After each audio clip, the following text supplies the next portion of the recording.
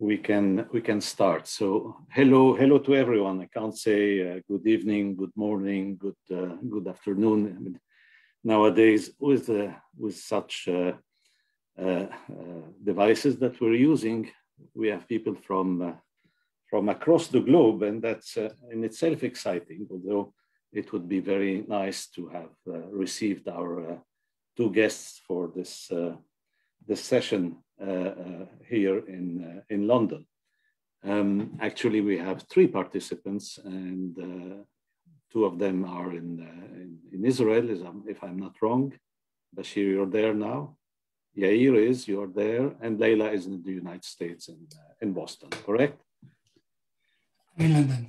Okay, so that's in itself already an international panel, and that fits the book quite well. But first of that, let me remind you that this is an event organized by the SOAS Middle East Institute and the Center for Palestine Studies, whose chairperson is Dina Matar. She's here with us on the panel, but not showing for the moment, at least. So a very, very great and warm welcome to our participants and for this presentation and discussion of a very important book, and even more important in the light of all the tensions that we have seen here in the UK in particular, and in many countries over the recent months and years on everything related to the Arab and the Jewish questions, as the title of the book says. Geographies of engagement in Palestine and beyond. And indeed, this engagement is very much, has been very much a topic of discussion recently again. So let me just introduce our speakers, although I presume that the people attending this session have read about it, about the event.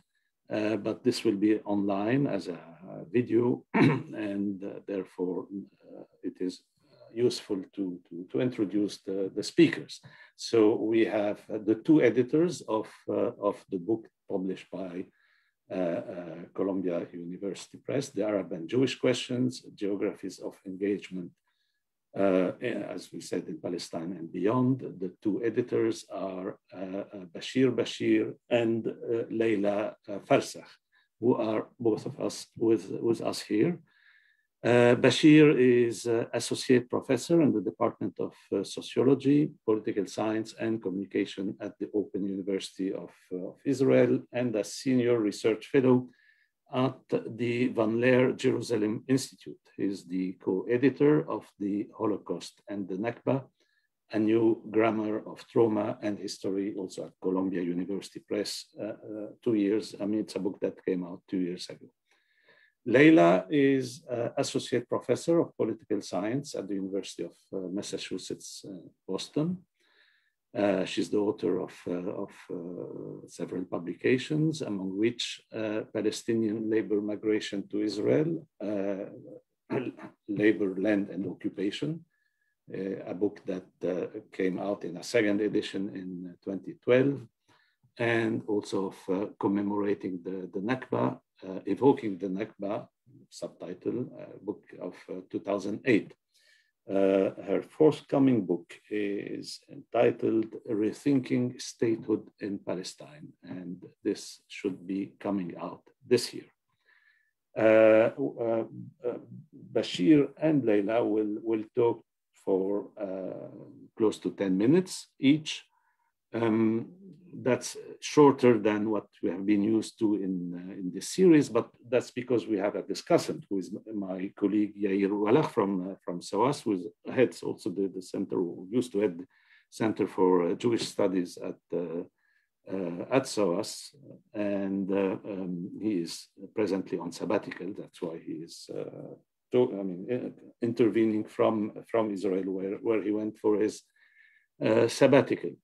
So Yair will be acting as discussant. He will speak for something like 15 minutes or so, expressing his comments on the book, which is a collective book. We were speaking with the editors, but we have a very fine list of, there is a very fine list of contributors to the book. And maybe when presenting it, Bashir or Leila will maybe mention them. And after that, both both editors may get back to the discussing Yair's comment, after which we will be taking your questions, which I mean, for the audience, should be posted on the Q&A device here on Zoom, for those who are on Zoom. We can't use the chat for this. We just can use the Q&A to write your questions, comments, or whatever you want our panelists to discuss. Okay then, so without any further delay, let us move to the event itself. And who wants to start? Bashir, you said you will be starting. Please put your mic on. Leila goes first. Leila, okay, sorry. Well, okay. Thank you very much, Gilbert, and thank you for the Center for Palestine Studies at SOAS for inviting us, inviting us to speak about our book. We're very delighted. It's a great pleasure and a great honor. What I will be speaking about is really the genesis of this book, what this book sought to do, and why did we come up with this idea. And basically the aim of this book is to put the Arab and Jewish questions together, questions that often people thought about a lot, but thought of as two separate issues rather interrelated. And we thought that these were actually intimately related questions. And this idea of their intimacy and how their connectedness comes from the fact that they emerged from a series of workshops organized by the Kreisky Forum in Vienna as part of a larger project on alternative to partition in Israel-Palestine. The aim of this workshop, where we invited a range of scholars, international scholars in various fields, the aim of this workshop was to bring together and revisit contemporary Arab engagement with the Jewish question, namely how Arab dealt with the question of Jewish political rights under the light of European anti-Semitism and Zionism, as well as explore Jewish engagement with the Arab question, which in itself is about how Zionism and non-Zionist voices, Jewish voices, dealt with Palestinian presence in Palestine with the arrival of Zionism. The aim was to put these two questions, the Arab and Jewish question, together because they are intrinsically intertwined and are concerned fundamentally with the issue of citizen rights, the problem of nationalism, and how can we achieve political equality today. So what this book tried to do, thanks to these workshops and then that evolved into papers that we compiled, a total of 11 papers which we compiled in this book. What we tried to show is how the Arab and Jewish question are connected in three important ways. Firstly, they are connected historically. The Arab and Jewish question are connected historically insofar as we try to show, particularly in the first part of the book, how these two questions are tied to Europe, are tied to the history of anti-Semitism, and specifically to Europe's failure to deal with a non-Christian other, and its reliance on colonialism to transport this problem elsewhere, thereby aggravating them. And the first part of the book discusses three different articles that show how Europe, the Arab-Jewish question, is fundamentally a European question, and how this European question of how to deal with the other still continues with us today, insofar as the other who in the 19th century was the Jew today becomes the Muslim, and in both cases are excluded from an inclusive citizenship. Secondly, the book tries to explore the connection between the Arab and Jewish question politically. In other words, how these two questions are tied with the problem of nationalism and are at the heart concerned with the issue of citizenship and equality, and how citizenship and equality can be protected under what political shape. The aim here, and this is what the second part of the book tries to do, is to highlight the problem of nationalism in aggravating the Arab and Jewish question, rather than solving them, since it's tied to in exclusion and nationalism. that always creates an other, which is to be ostracized and left out, and which ends up limiting one's identity in very segmented ways that deny the diversity of one's identity. And in that respect, we take the figure of the Arab Jew as an example of how binary divisions are central to nationalism and thereby destroy the complexity of identity in the Middle East and elsewhere, and foster a hegemonic understanding of political identity that often leads to authoritarian political structures that oppress and negate rather than protect citizens' rights. And thirdly, and this is where the third part of the book focuses on, the Arab and Jewish questions are connected insofar as they allow us to, and they force us, we need to put them together because they allow us to think about an alternative to the present stubborn realities on the ground, the reality of continuing Nakba, the dispossession, and try to think to go beyond partition as a political paradigm to solve the present political impasse. In other words, by putting the Arab and Jewish question together and seeing how they connected historically and politically and are concerned with issues of rights and who is including the other, it allows us to rethink nationalism in more inclusive terms, and which allow us also thereby to talk about different identities in the Middle East, be it the Kurdish, the Yazidis, whoever, who are part of the Middle East and need to be included as equals, not as minority in any political configurations. I'll stop at this point and I'll let Bashir take it from there. Just wanted to give you an overview of what the genesis and what a productive conversation allowed us to produce this book. Thank you. Thank you, Leila. Thank you. Bashir, your turn. Thank you, Gilbert and Yair, as well as Dina, and thank you, Leila. And it's a great honor to be here at SOAS Middle East Center. So my contribution is going to be really about trying to put a larger frame to this project, the way I understand it, at least. And I want to make really some few comments that really make a meta perspective on this.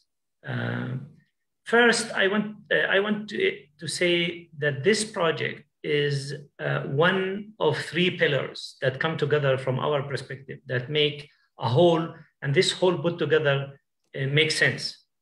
And therefore, this book, that the Arab and the Jewish question, is part of the following other two pillars. The first is alternatives to partition. The second is the Holocaust and the Nakba. And the third is obviously this book that we are discussing here, which is the Arab and the Jewish question. The claim is that these three things put together, actually are informed by two very fundamental observations and assumptions. The first is interrogating modernity.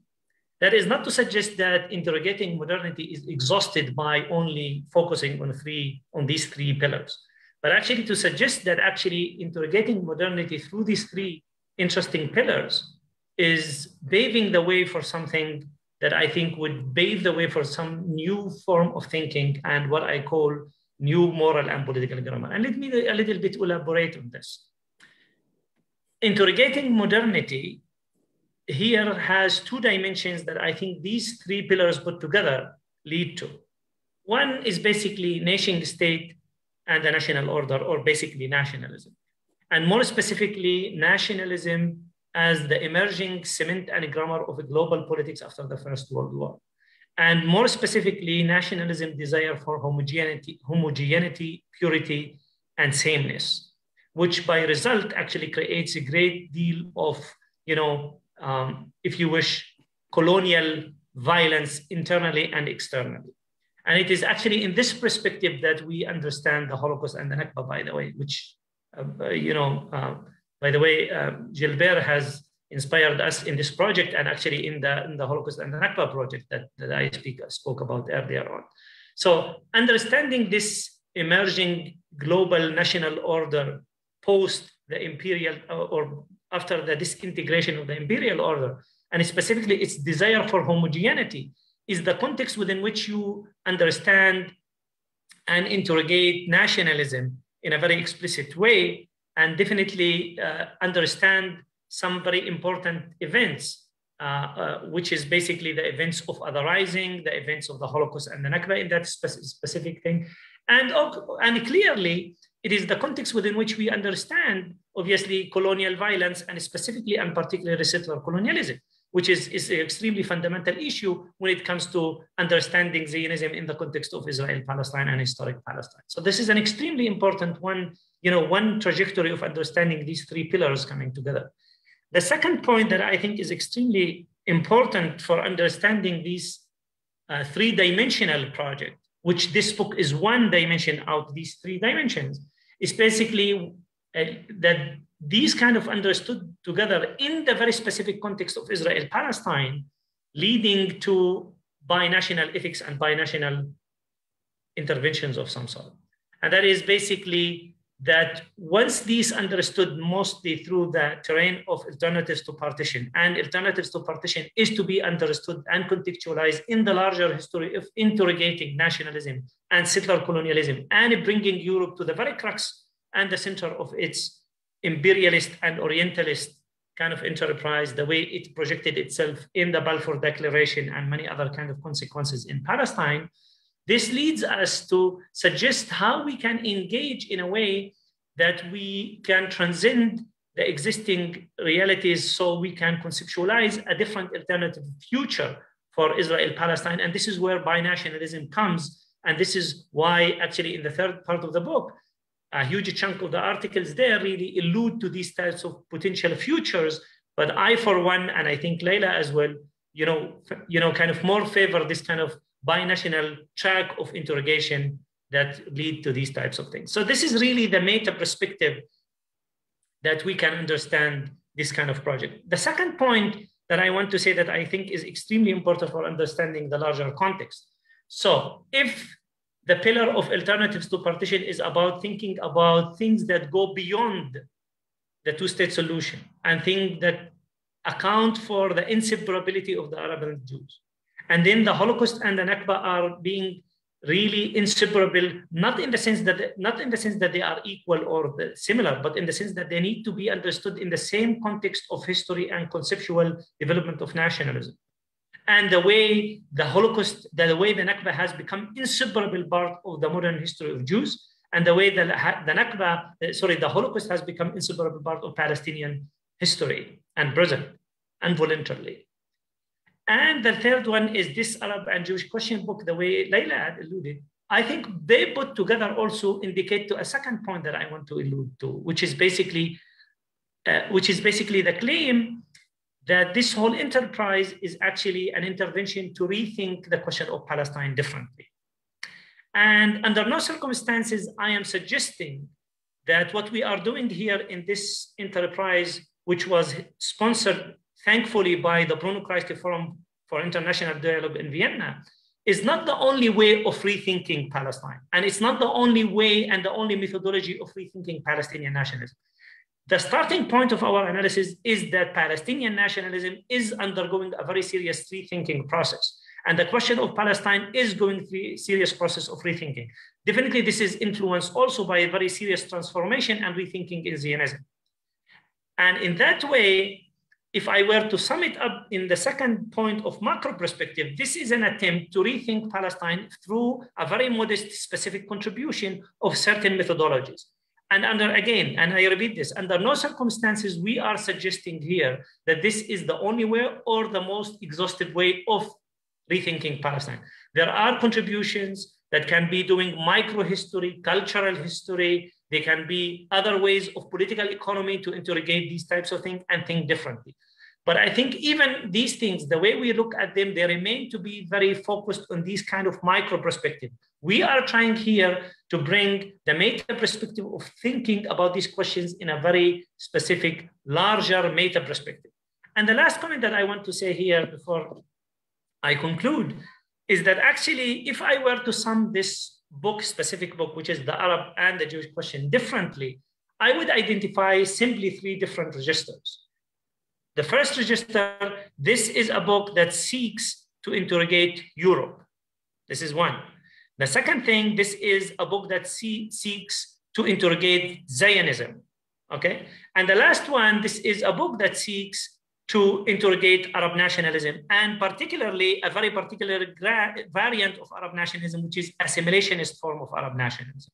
Now, again, and by this I conclude and finish, I am not suggesting that this book is doing these three things exhaustively. And I'm not suggesting that this book is doing this unlike any other things, but it is definitely a pioneering book and project that is trying to do this through a very specific and very unique perspective, where it brings actually otherwise what has been accustomed to be disconnected, separated questions, and actually ties and draws links between otherwise segregated struggles, histories, and conceptual frames. And therefore, the modest aim of this project is really to bring these questions together, to see the intersections, to see the differences, but also to see the productive, instructive way of putting these questions together, and to see why Europe is in the Middle East and why the Middle East is in Europe.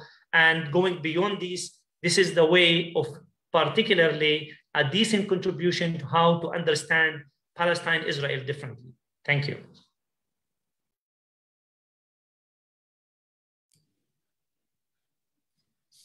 You are on mute.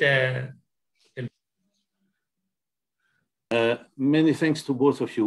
Would you like just to describe the book, the number of contributors, how they were selected, you know, and a few words on that, or yeah, one of you, Leila or Bashir. Okay, yeah. The contributors were a diverse group of people who attended these workshops and were willing to submit chapters of what they discussed. So we have people, Ella Shohat, who has some interesting discussion on the Arab-Jewish question, on Arab Jews. We have article by Brian Klug and Gilles Anijar on the European question. We have article by Matar and Moshe Behar on alternative to partition. So we try to include the diversity of Jewish and Palestinian and European voices that deal with, it's a total of 11 chapters plus an introduction. I'm happy to, if you want, I can put the content of the book, table of content. Thank you very much, Leila. Thank you. So, Yair, your turn now, please. Okay, so I want to start by thanking Gilbert and Dina for inviting me to give these comments. I want to also thank Leila and Bashir for their comments and for editing this remarkable book.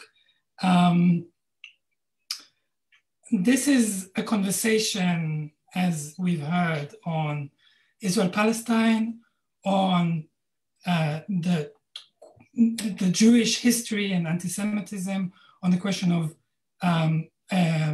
the rights of Palestinians in Palestine, but also on Islamophobia, and all of these put together.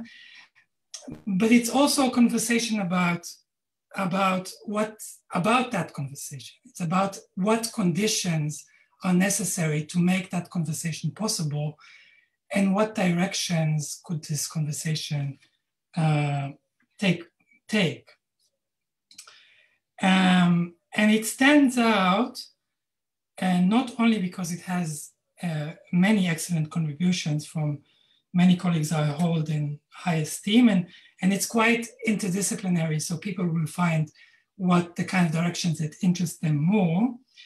But it also stands out for me as a kind of a proposition, a kind of project that points or suggests the kind of conversations that we can have, maybe should have,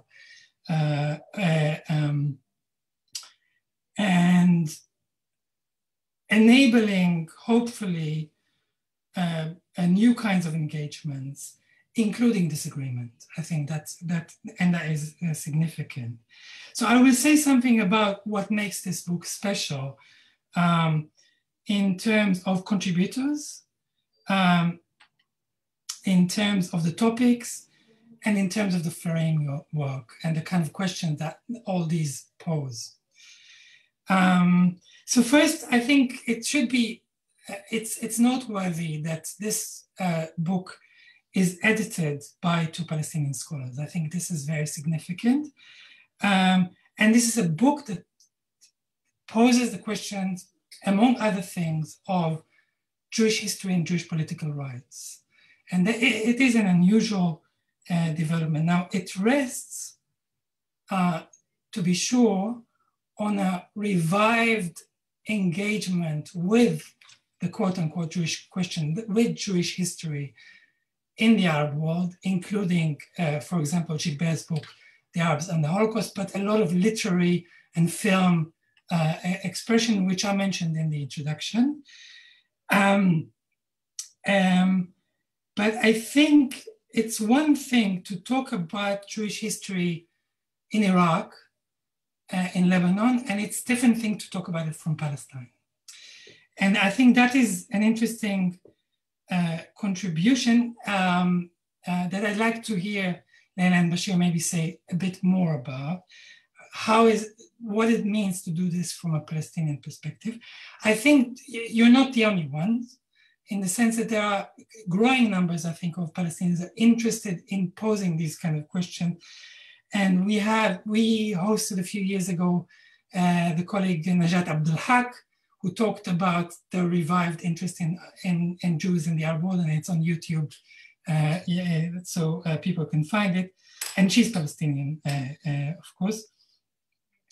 And I think when I look, I mean, clearly you alluded to this, but clearly that interest from a Palestinian perspective seems to, and I think of Leila's work on frameworks beyond partition that kind of lead, if you think seriously beyond partition, you need to think about these questions, or Bashir's work on the Holocaust and Nakba. But it would be good to hear more from them, the different perspectives from, different Arab perspectives and Palestinian perspective. The second thing I want to say is the wide spectrum of contributors. So we have Palestinian editors, as I've said. We have Arab scholars from various backgrounds here. We have Jewish Israeli scholars, and some of them would call themselves Arab as well. And we have diaspora Jewish scholars. So that's quite a mixed group. And in political terms, I think when you look at the various positions of scholars, the book spans quite a considerable spectrum. And I think that is unusual. I think we usually get more safer choices in the sense that people are more on this, the spectrum is more limited. And there's a question of how people, when it comes to the Jewish Israeli scholars, how they identify themselves, anti-Zionists, some kind of Zionists and so forth. But there are also real differences beyond the question of mere identification. And that kind of poses kind of interesting questions, and maybe the choice of bringing such a varied group. The third thing I would say is the emphasis on Arab Jews. And I think you say how unusual it is when we have a volume dedicated to Israel, Palestine, the Jewish question, the Arab question, and I think about half of the contributions either engage seriously or center entirely on the question of Arab Jews. And this is really unusual. And again, I think this is unusual, and it's a welcome development, I think. When you, a lot of times when we tell the story of Israel-Palestine, it's about European Jews coming to Palestine, establishing Israel. While in fact, something like 50% of Jewish Israeli population has roots in the Middle East and North Africa. So that, however what your take on it, this is a significant factor. And I think this volume takes this on board seriously. We also have 5 Mizrahi contributors. And again, this is unusual. When you have Israeli Jews contributing, this is really unusual. And again, this is a very welcome corrective, I think, to the kind of usual story. And it's not necessarily, so we have Gila Nijar not writing necessarily about Arab Jews. So it doesn't work on the basis of identity politics. It works on the basis of a real argument that we see here. And finally, I think there's the framework that, again, as I said, brings together the issue of Israel-Palestine, anti-Semitism, if you want, the kind of the question of Jewish history and predicament, and the questions of Islamophobia and Orientalism. And this is, that kind of bringing all these things together, open certain questions. But let me ask it this question differently. Why don't we have more volumes like this? I think why this is so unusual. And so there's various responses to this. And the first obvious thing is the political difficulties in assembling this kind of volume. So on the one hand, if I talk of Israeli studies or Jewish studies, there are structures of exclusions which exclude Arab and Palestinian scholars, to be sure. But also the other side of the coin is the difficulty and reluctance on opposition of Arab scholars or scholars in solidarity with Palestine to engage with this kind of projects and the questions of boycott and anti-normalizations, which are interpreted in different ways, but are real impediments to this kind of work. But okay, these are the more familiar impediments, I would say, but there is another impediment. I think that when we talk about Jewish, Arab, Israeli, Palestinian conversation, it's not clear what the limits of these conversations are. What are we talking actually about? I think this is a really difficult one. And when we think of Israel, so there's kind of two parallel conversations, if you wish. One is to think about Israel vis-a-vis the Jewish world. And I think so there is a real dialectics between Zionism and diaspora Jews, a real dialectic between Israel and Jewish diaspora. And in that story, Palestinians are outsiders. You know, important outsiders maybe, but they are outsiders, okay? And there is a real conversation about the place of Palestine in the Arab world. You know, the question of Palestinians in historic Palestine vis-a-vis the refugees outside, the question of Palestinians vis-a-vis the Arab world. And in these conversations, Israelis are outsiders, important outsiders, but nonetheless. So we have a slightly ironic situation where we have a dialectic of domination in Israel-Palestine, but the conversations, these two conversations push us outside against, you know, we don't, not to discuss it as dialectics, but to discuss it kind of as an external factor. And that is a difficulty. And to give an example, if we talked about race in the US, we would be in much clearer terms. Of course, there are transnational ramifications of this conversation, but the limits, the geographic and the social limits are much clearer when we talk about questions like race in the US, in terms of who do we talk about? You know, what is the population? What is the geography? While Israel-Palestine sprawls over to all directions, in the sense where you can talk about pogroms in Kishinev as part of the Israel-Palestine discussion. You can talk about the Jewish diaspora in the US as part of the Israel-Palestine discussion. You can talk about Pan-Arabism as part of the Palestine discussion, of course, on refugees in Lebanon and so forth, as part of the Palestine discussion.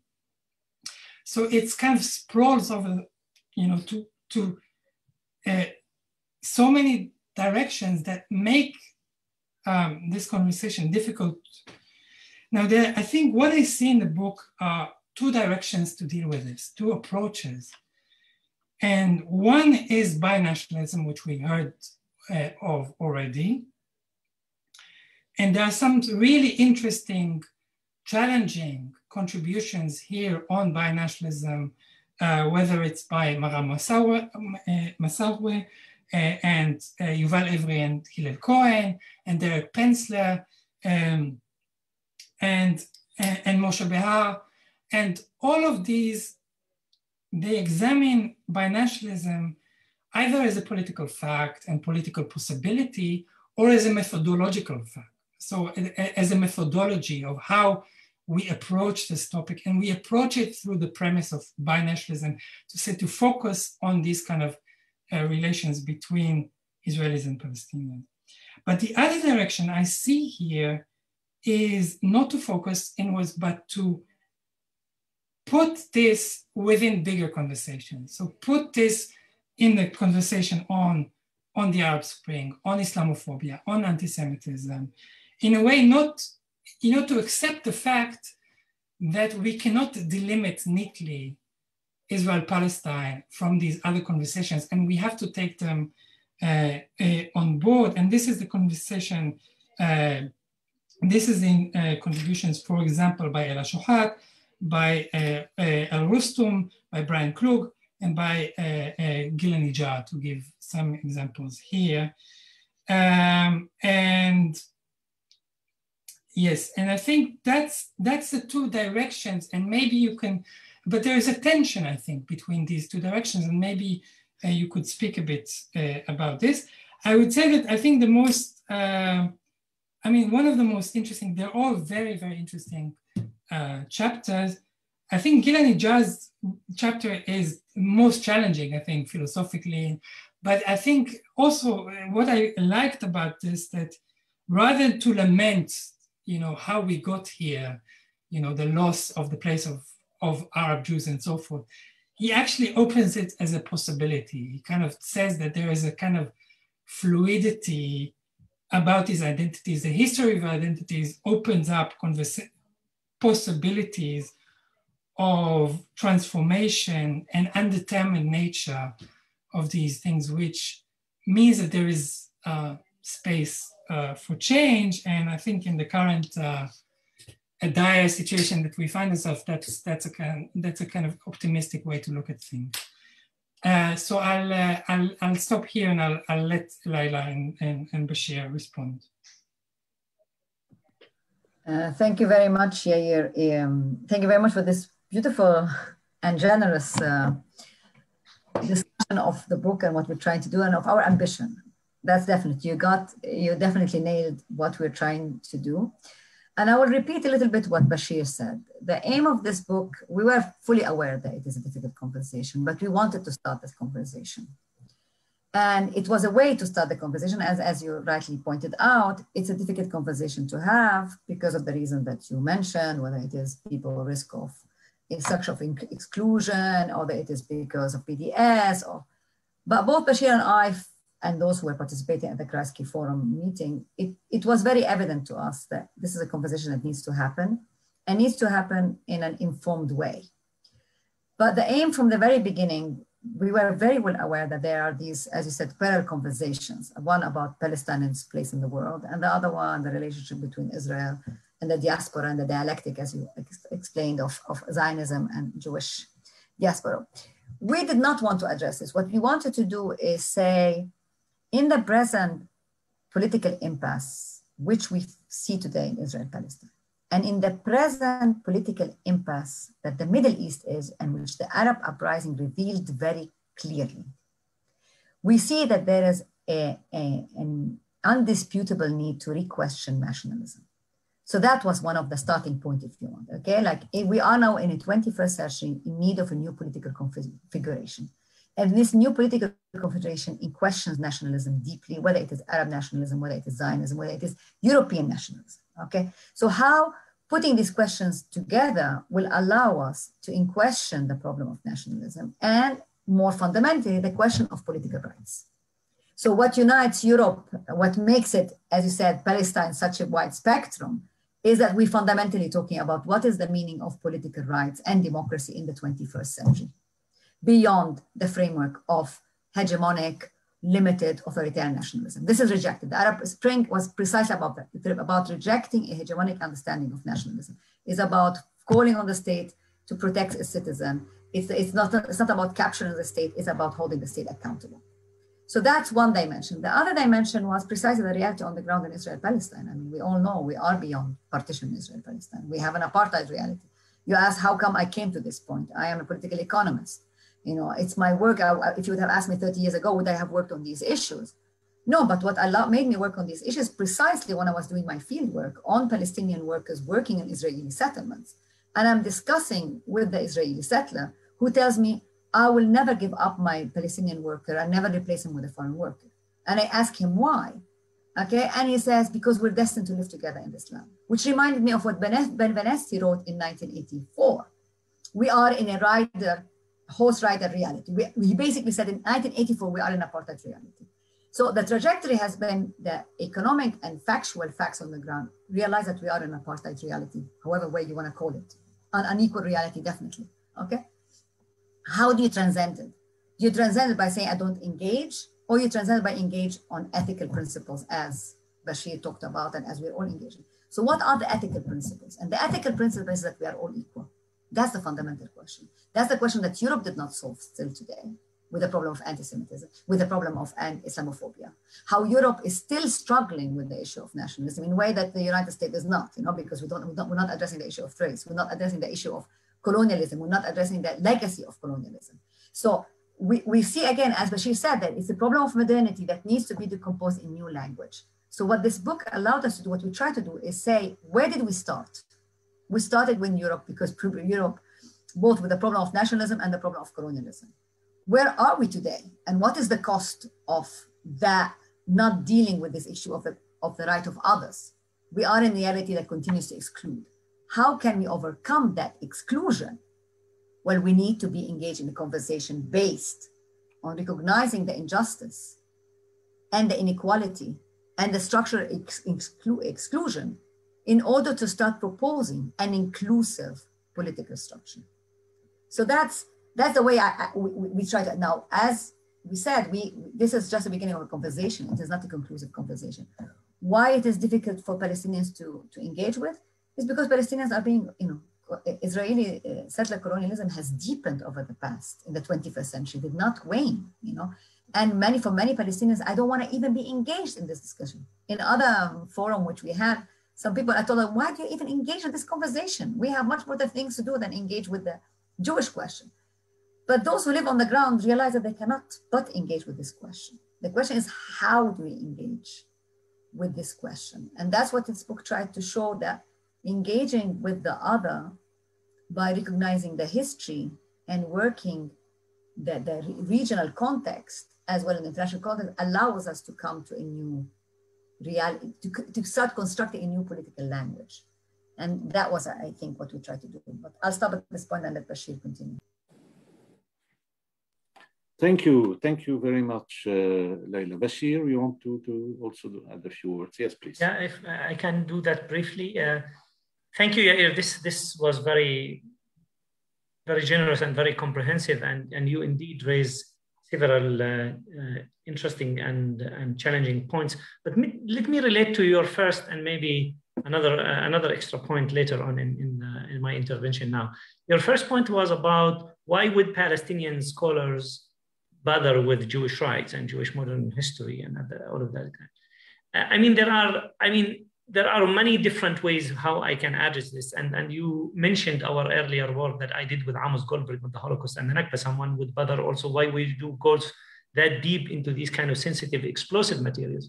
But here is, very briefly, I'm very happy to elaborate later on, but here is my take on this, the way I understand it. And this is also something that informs this project heavily.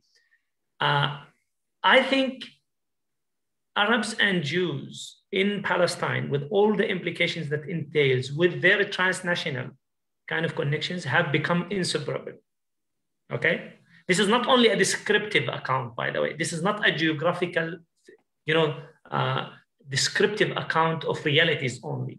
But this has very serious implications of how we understand the history of Palestine, which is an intangible relational history that needs to be understood in a context in relation to Europe and in relation to the empires, etc., etc. And it is precisely in this context that today I believe that there is no moral, consistent, defensible Jewish point of view, if there is anything that is qualified as Jewish point of view, that can be defensible morally without engaging with Palestinian rights and without engaging with the Nakba and the ongoing consequences of the Nakba. So this is one direction of thinking about that. You might come and say, okay, Fine. So why the Palestinians would bother with the Jewish kind of question? And this is precisely something that, I mean, Leila and I, and many of those who participated in this long project with all the, with obviously existing diversities in the views. We are not here representing everyone. This is not a homogeneous view.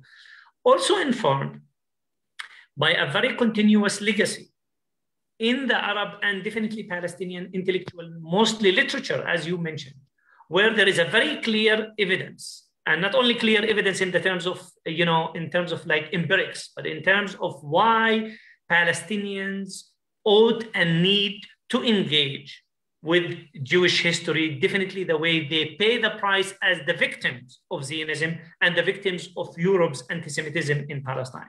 So in that sense, this inseparability has this historical and also, as I indicated, the conceptual way of this kind of nationalism as a post-imperial kind of order. But it has manifested itself in the grounds today, that today, in the context of the failure of partition, these questions have become much more pressing.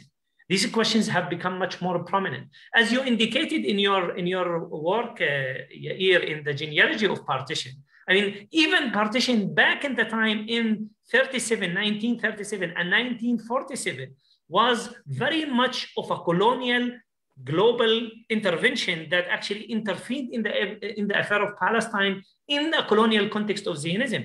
But that is still need to be understood in a way where these actually interventions need to be seen in this relational, intangible history, rather than in these kind of micro perspective. And this is why, for instance, in the work of Ghassan Kanafani, in the work of obviously Lias Khouri, who is very fundamental pillar in this project, he doesn't have a contribution, but and obviously in the work of Gilbert, who also is a fundamental figure that inspired also this project. I mean, this is type of engagement that existed there. Now, we try to take this engagement to a different level. We try to push the conversation to different level. This is where literally these things have become inseparable. And the last thing that I want to say in this specific context of partition, partition, had the illusion that the Arabs and the Jews can divorce. That's it. Like, when you are divorced, you externalize the other. That once you externalize the other, you engage with it differently. The Israeli settler colonial project from day one, but definitely in the past 3 decades, have made the Arabs and the Jews inseparable. Their intertwinement is not just a matter of realities on the ground.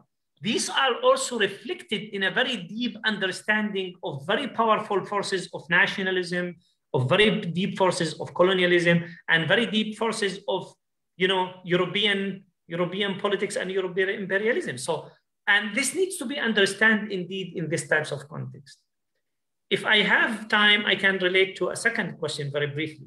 And that is, what is this whole conversation? Because this whole conversation indeed, Yair, has very serious troubles. I mean, Palestinians, rightly so, are sick and tired of dialogues. Palestinians don't want to dialogue. Like, why would the Palestinians, as victims of this whole enterprise, with the complicity of Europe, come into these conversations of dialogue as if they are equal, as you indicated yourself with the Beale Commissions, as if they are treating the two parties, the victim and the victimizer, the colonized and the colonizer, the oppressed and the oppressor, as if they are equal and are on parity, and we are inviting them to come and converse jointly under conditions of parity and equality. This is absolutely nonsensical. And it is precisely this, that when we envisioned this project and we wrote the rationale of this project, we were not inviting people to come and deliberate and converse jointly on the basis of egalitarian politics. But we are clearly, we're indicating from the very beginning that we are talking about a colonial context through which we are clearly talking about asymmetry of colonial power that needs to be transcended, needs to be digged and interrogated, and needs to be questioned and investigated. And therefore, this is why this conversation, and by the way, one of the most fascinating things about this project, and this is again, we are very grateful to the Bunugreisky Forum and Gertrude, who is actually the director of this, because when we engage with this project, we didn't mean to come up with a product actually. And very few institutions would be hosting you continuously, not expecting you to have a product. This project was not aiming to produce a product. This project was incremental, transformative, informative, and exchange that was premised clearly on diagnosing the situation from the very beginning as a situation of asymmetry of power, where the need is to engage, to transcend, and go beyond this. And this takes me to the last point of binationalism. And binationalism is definitely the entry here, and I think the only way forward. And for very specific and very specific reasons. I mean, post-nationalism, civic expressions of the demands of the Jews and the Palestinians will not go. For the Palestinians, for a very long history of negation of their national identity by Zionism, by European politics, and surely by some Arab regimes. Palestinian identity is an extremely important thing, and probably the most important achievement of Palestinian nationalism post-Nakba time. If Palestinian nationalism achieved anything in a post-Nakba time, it achieved that Palestinians, they are back and big in history as a national group and as a peoplehood. This is the Palestinian we that now is not contested and questioned, but what is contested and questioned is its leadership and the functional of its national institutions, not the very fact of existence of Palestinian nationalism, which until 30, 40 years ago, our fathers and grandfathers were contested, questions, and actually interrogated about their national identity. For the Israeli Jewish side of the story, it's a very different history, and I'm not equating, and it's a different genealogy, and a genealogy of settler colonialism that created a national group, that it's a fact of the ground of 6 million, more than 6 million Israeli Jews that have robust, vivid, developing kind of culture, again, within the wrap of a settler colonial roots and settler colonial, not only roots, but existing things that is actually pushing very clearly to dominate, eliminate the Palestinians, etc., etc.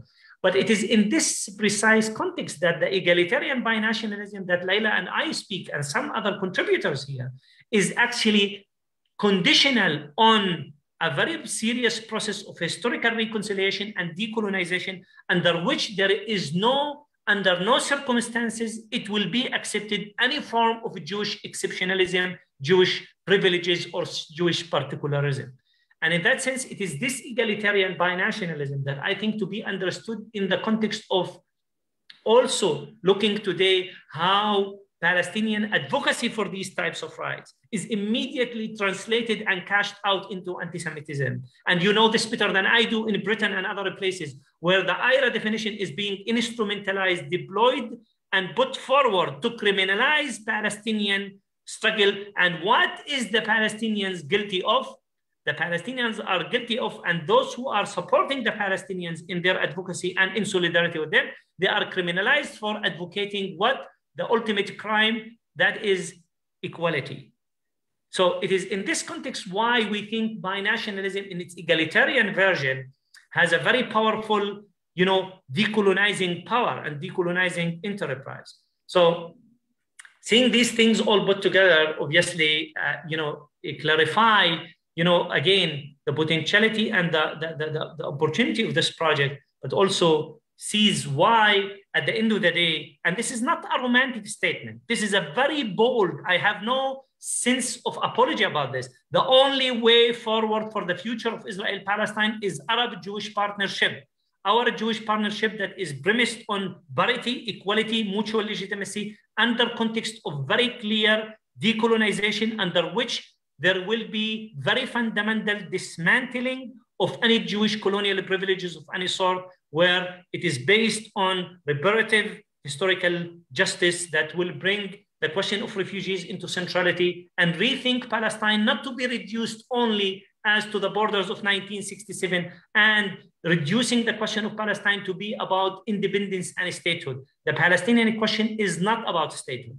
The Palestinian question is about very fundamental basic rights collectively and individually. The minute the frame and the solution addresses these questions, we can move forward. Leila and I, in this decent project, without now speaking on behalf of every contributor in this, seek to pave the way for trying to address these questions modestly through paving the way to identify potential instructive and productive conversation on how we can move forward to that direction of decolonization and historical reconciliation. Thank you. Okay, thank you very much to all. I mean, I let you speak because it seems that the audience is happy listening to you, to discussing. Actually, I've seen only one kind of question, which is more a comment than a question, but I'll get back to that. I think the discussion showed how much this book is, provides food for thought. I mean, one can see all this discussion, and Yair confirmed that there's a lot of food for thought in this book. It's an extremely stimulating book. And there are so many issues that are also tackled within the book that it opens a lot of doors to really on many discussions. I would probably, as long as we don't have any kind of list of questions yet, and I would encourage people who have questions listening to us to use the Q&A device and type their question. But maybe we can continue for a while, a little while at least, this dialogue. And Yair, how would you react to Bashir's definition of the solution and binationalism and how he sees the future? And of course, I want to emphasize what both Leila and Bashir said, that this is not a kind of party line in the book. It's not a monolithic or homogeneous or whatever book. It's a book with multiple authors. They have different views on many issues. They are certainly not all on any kind of single perspective, although I would say, in order to be able to do such books, you need people with at least the possibility of dialogue and possibility of thinking in common.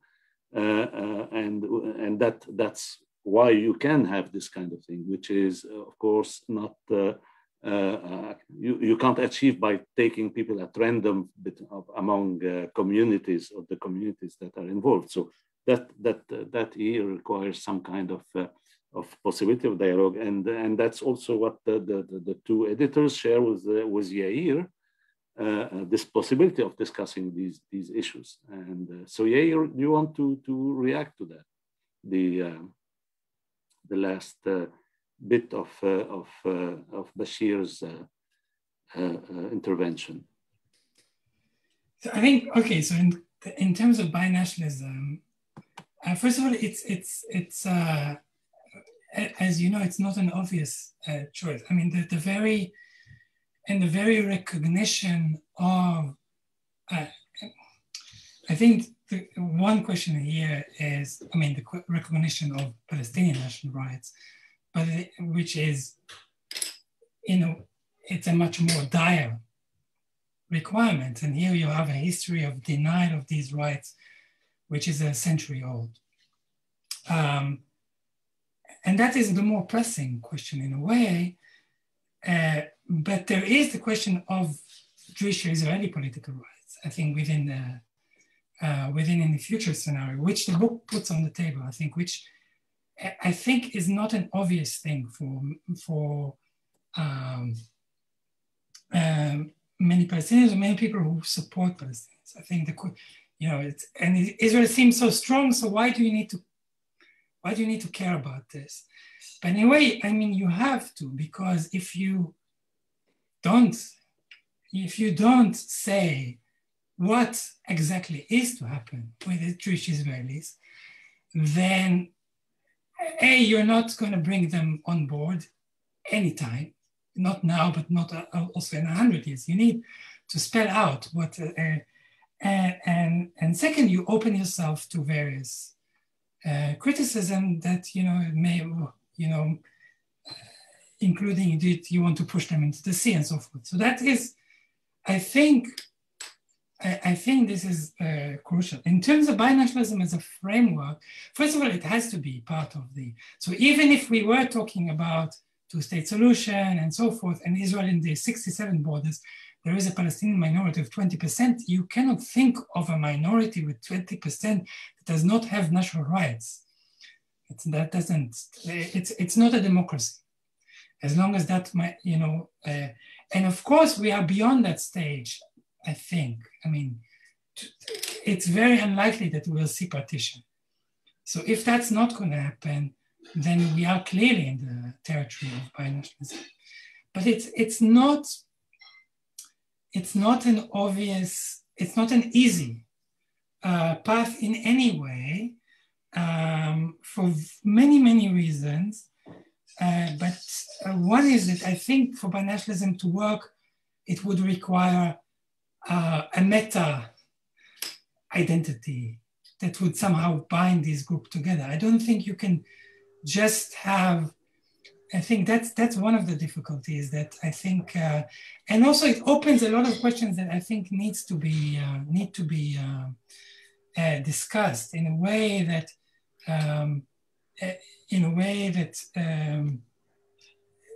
in many places where we have binationalism or multinationalism, say the UK, we have a British identity which kind of overarching, and people can choose if they feel very English or very British. If you don't have that and you have only Jews versus Palestinians, that creates a more antagonistic potentially situation. And the question is, how does it relate to the Jewish diaspora, I think is important. And also to Palestinians as well. Yeah. So all these are, yeah. Sorry. On your last question on how it relates to the Jewish diaspora, this is a question that I am personally not interested in, and I don't think it's our job. It's this conversation that used to happen between Israelis and Jews, and you know, diaspora Jews, and I think has continued ever since Israel's creation. You know very well, this relationship with the diaspora is complex, is diverse. Our aim was not to get engaged into that. It's more to, I want to focus on the issue of binationalism. I think we can shoot ourselves in the foot if we get fixated on what is the format of the state.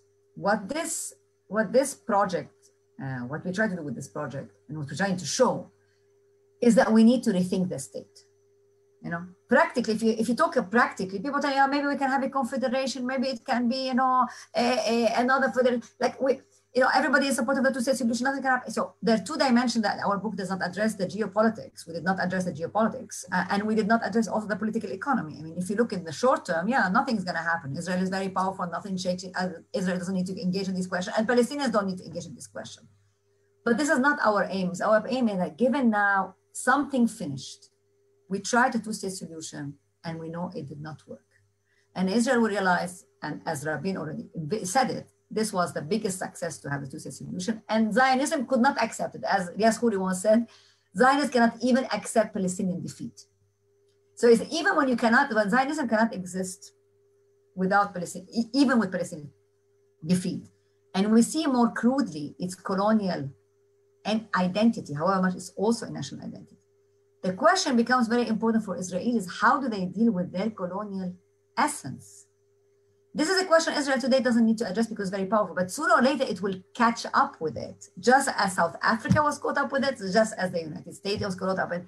We are in a different historical juncture. We are at the 21st century, and in this 21st century, the old answers of nationalism of the 20th century do not work, okay? And we need to rethink the state, and we don't know exactly how to do it. So I think if we start thinking like that, if the starting point becomes, how do we ensure in the 21st century equality for all in a political configuration where we believe in the equality of all rather than superiority of one national group over another, then we can open a conversation.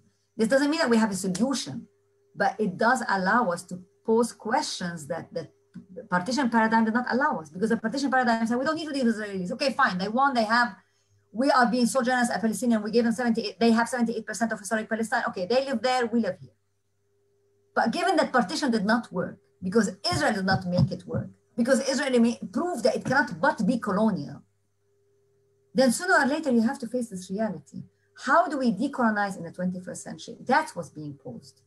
And this is an answer which I don't think can be answered without addressing what's happening in the Arab world, without seeing the connection between authoritarian regimes and colonial regimes, without seeing that it's now we're going to talk much more about the Jewish question in the Arab world because Saudi Arabia, because the Emirates and Israel signed a peace in a way to trivialize the question, okay? So it is a question that is posing us to re-examine power structures and how do you empower liberatory politics in the 21st century.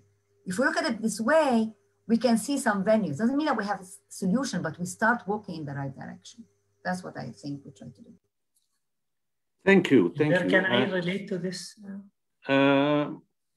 Yes, you can, Bashir, but just let me slip into that a question that is related to the issue. There's someone raising the issue. Yeah, I saw the question. Yes, please go ahead. Yeah, there is someone raising the issue of the refugees and their place, the Palestinian refugees, of course, and their place in all that. So if you could address this also, please. And then I will have Dina asking a question, and there is a question from the audience. Sure.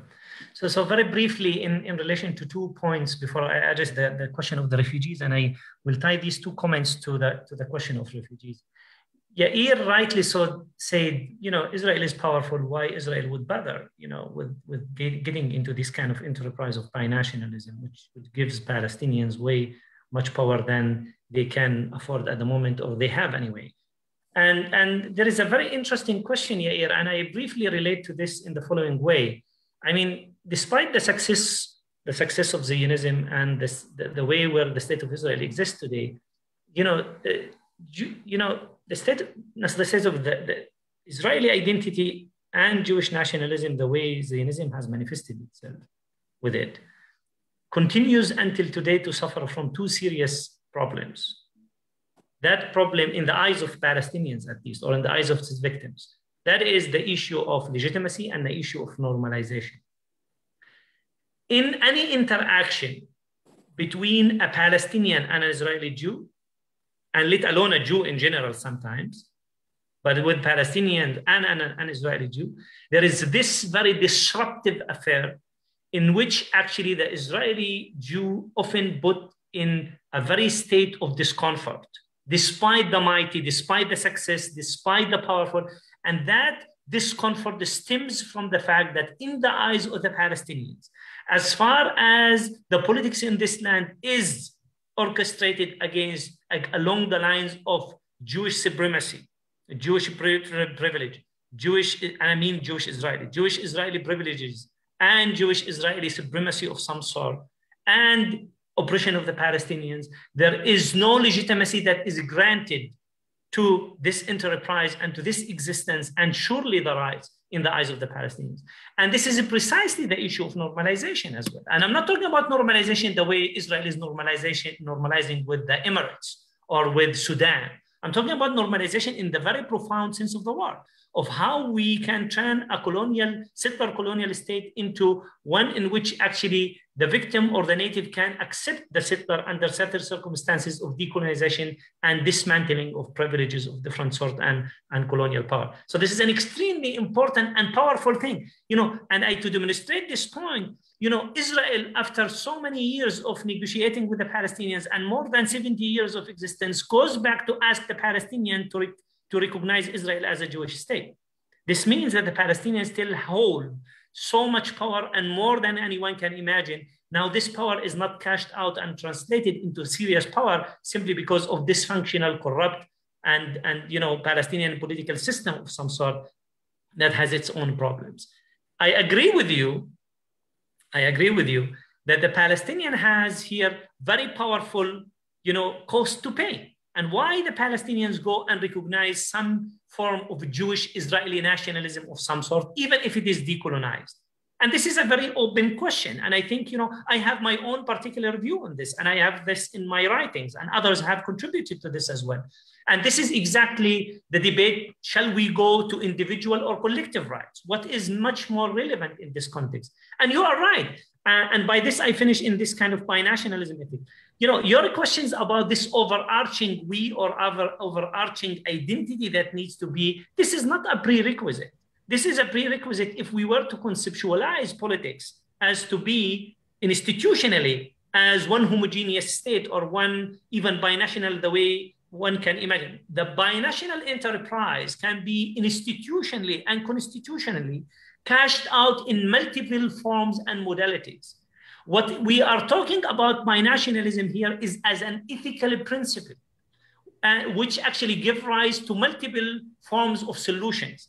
That is, if the entry is binational ethics, and if the entry is binationalist that is premised on parity and Jewish-Arab partnership, etc., etc., etc., Palestinians, for that matter, can live with multiple solutions. Palestinians can live with confederation, with federation, and that is an invitation for Israeli Jews to live with these types of things without compromising their right to national self-determination under these conditions. So this is why binationalism, from my point of view, might appeal to Israeli Jews way much more than the liberal discourse of rights of individuals. And what might bind us together is a historical process that might be capitalizing on Mizrahi, capitalizing on, constitutional commitment to certain patriotic rights of, commitment to rights, etc., etc., etc. So you are right. There is a very serious challenge whether this identity exists, but what is existing there, the overarching frame that brings us and the land and the history and this intertwinement that are in the making as we speak,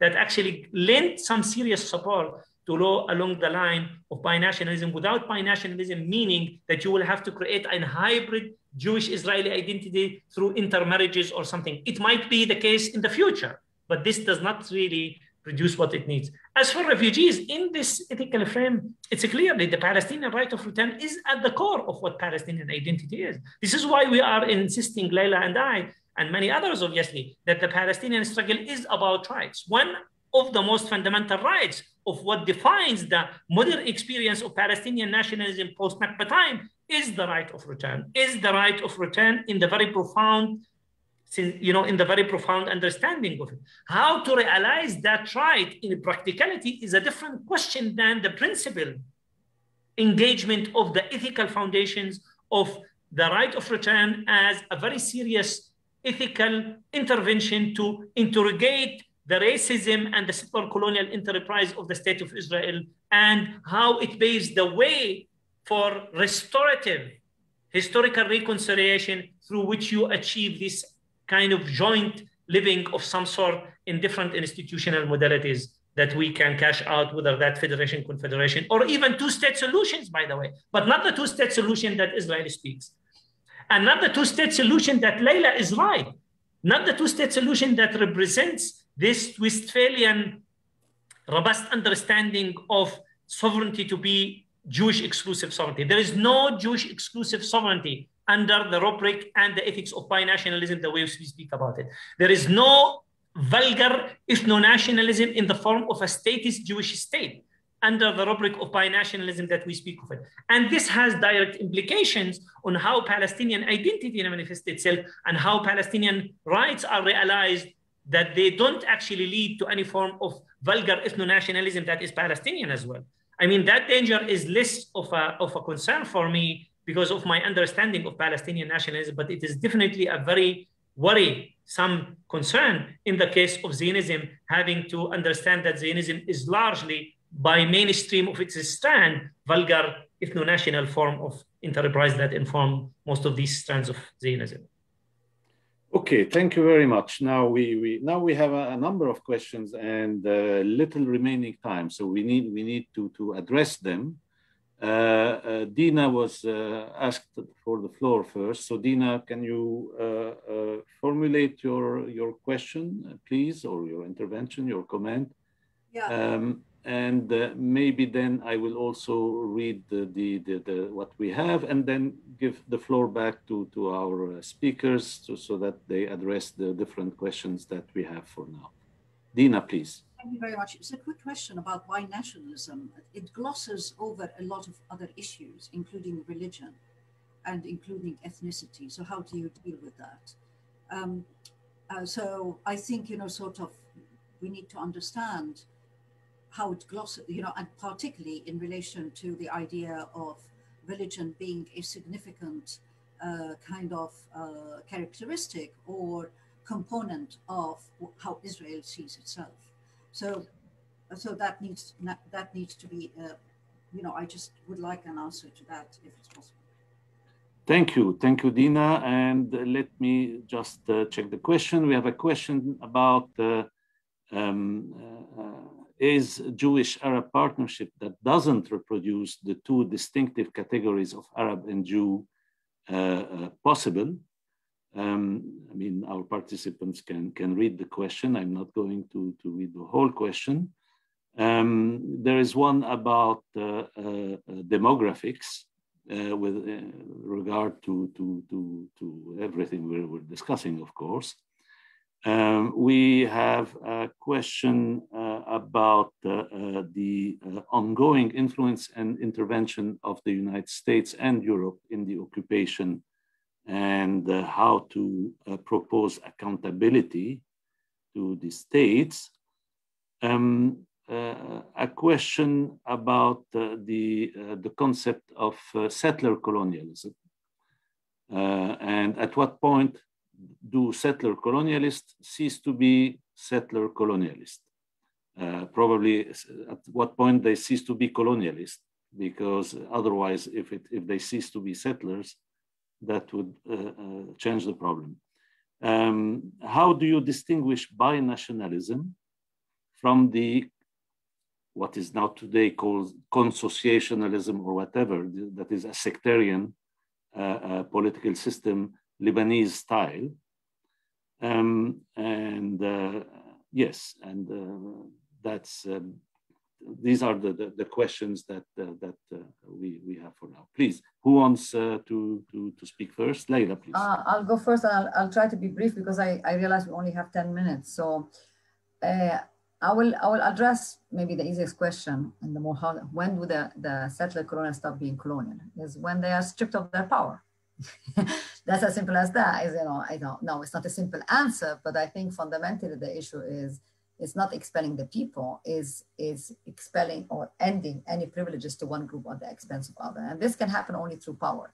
Now, what power do the Palestinians have? Well, the Palestinians have the power, the only power of their presence on the land, and that they are part of a larger Arab world, which is today re-questioning itself and wants a new political configuration. Again, I cannot help bring it back to the Arab uprising, because the Arab uprising, which we now celebrate, it's commemorate its 10th anniversary. Although it failed, it did pose a clear message to everybody that the Arab world has changed and is changing and is not sustainable. And the fundamental question is, are we gonna reestablish a political order in the Middle East that guarantees equality and development? And right now we don't have any answer, but the answer is being posed in very serious matters. And I think these are interconnected. As to the issue that's raised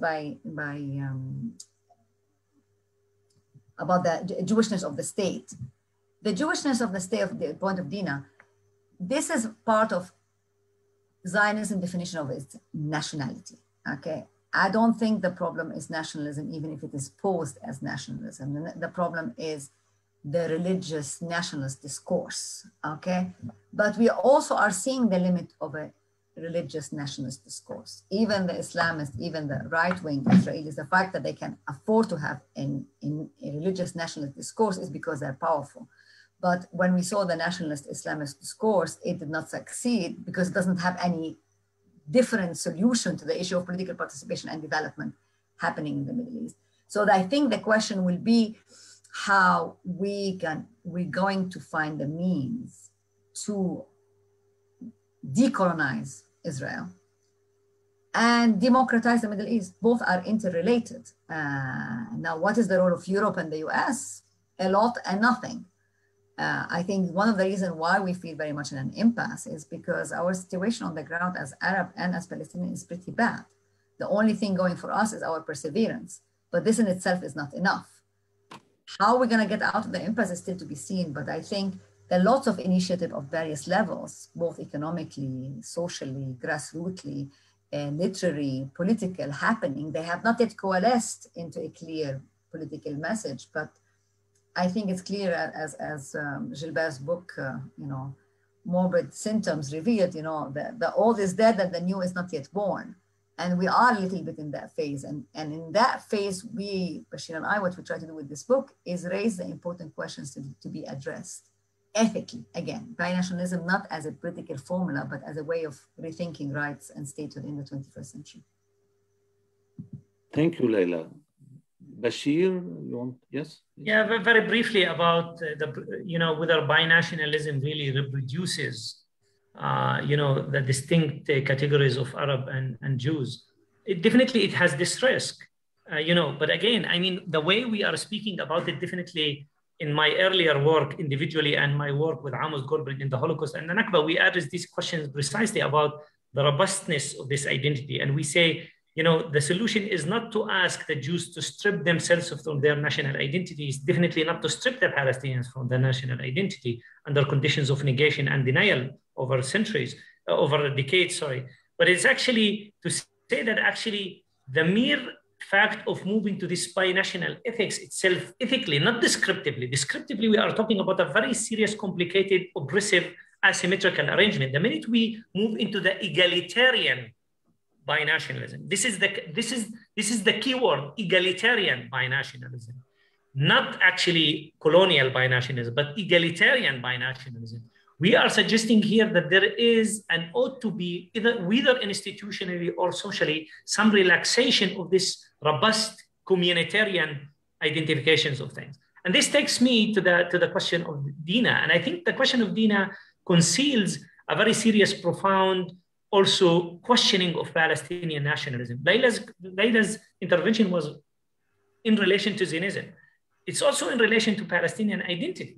One of the most alarming things about the development of Palestinian Islamism, like political Islam with Hamas and the Jihad, also needs to be understood in the genealogy and the development of Palestinian nationalism, which is part of the crisis of Palestinian nationalism. Because one of the most interesting things with partition is that Palestinian nationalism moved to this kind of partition together with ethno-nationalism as well. And that is that the Palestinian got redefined in that way. And that redefinition moved from pan-Arabism, which was kind of territorial and sometimes even civic articulation of that, into something that is much more ethnicized. It is precisely at this point of view where the Jews have become internal rather than external, thanks to their settler colonial greed and to their settler colonial expansionists. That the Palestinians are at a point where they are asking themselves, who is the Palestinian? Who is the Palestinian not politically? Who is the Palestinian in terms of rights? And if the Palestinian is all the Palestinians, then what is there as a political values that inform their national identification under conditions of intertwinement with the Jews? And it is precisely at this point where Palestinian, I don't like this word, but Palestinian political Islam, the Palestinian Islamist kind of movements run into very serious challenge. But it's a way of looking at the diversity of Palestinian nationalism. And that is not only that you cannot reduce Palestinian nationalism to Islam, and you cannot reduce Palestinian nationalism to Palestinian Islamists. And this is exactly where, when you speak by nationalism, it is precisely the more successful entry, because Palestinians have a very robust Palestinian national movement. Now, the institutional dysfunctionality of Palestinian nationalism does not mean that Palestinian nationalism and identity is not robust. The other way around. Palestinian national identity is much more stronger than any time before if we take the linked history of negation and denial. Now, what is the diversity within Palestinian nationalism? This is precisely the type of question that the Palestinians need to openly question and interrogate Hamas and the Jihad and Hizb al-Tahrir and many others, and also revive their own internal ideological things about their left and about their right and about Fatah and different things about what is today to be a Palestinian governed by which types of principles and values. And I think it is also a point of view today that when I argue about, not alone, but when we argue about this rethinking and redefining Palestinian nationalism, part of what is part of what is required in this process or what is happening, not only required, it's not like a wishful thinking. These types of conversations are taking place maybe in pockets, in margins, but these are significant, important pockets and margins where they are becoming louder about which type of Palestine they wish to think And Palestine, again, not institutional, not only as a state, but also as a form of values. And I think there is a great deal. Now, in the Israeli side, the story is even more complicated. But obviously, we cannot deny that despite all of these internal Jewish Zionist diversity, there is a very robust Jewish-Israeli national movement that has obviously colonially, very bold colonial, settler colonial dimensions to it. So again, binationalism here does not imply necessarily something that actually has this identitarian thing, but is actually could manifest itself in an ethical principle of equality. Now, what is exactly the identity that might develop? This is not to be subjected to lab conditions of engineering that will be presupposing any, factual things on the ground, how things will develop in reality, because otherwise we will engage in some very problematic engineering that I don't think is very constructive here. The last thing, if I can say, which is we will conclude with this, is basically the question about sectarianism and binationalism and consociationalism. Consociationalism is not binationalism, okay? Consociationalism, as you know very well, Gilbert, and those who are in there, it's about power sharing arrangements between enclaves and different sectarians. Binationalism is speaking about two national groups, okay? Two national groups that are entitled to national self-determination. When we speak about consociationalism, we are not talking about self-determination to group. We are assuming a we, as Yair indicated earlier. We assuming that there is a national identity and there is self-determination to everyone that is called the group. In binationalism, binationalism might entail consociational arrangement, okay? But binationalism presupposes and assumes that we are talking about two national groups that are entitled to collective national rights. Chiefly among them is the right to national self-determination. How they cash out that, either in federation or confederation, if you are closer to the federation business, you are in consociational arrangements. If you go to the confederational business, you are in a much more complicated, also consociational, but much more complicated one that is premised on national interest rather than assuming and presupposing a collective political community that is homogeneous or attached to a center that bring together to a link cementing and gluing principles or an identity that might call a we of some sort. Okay, thank you, Bashir. Thank you very, very much for our three panelists, to Leila, to Bashir, and to Yair, for this very stimulating discussion, this very stimulating session about a very, very stimulating book, which I encourage our audience to read, to borrow, to read, to acquire, but to read. That's the key point. Thank you very much. Thank you. Thank you very much. Thank you for you. The Center for Palestine Studies, chaired by Dina here. Many thanks to Aki, who organized technically this event. And well, all the best to all the participants. Thank you very much. Thank you. Bye-bye. Bye-bye.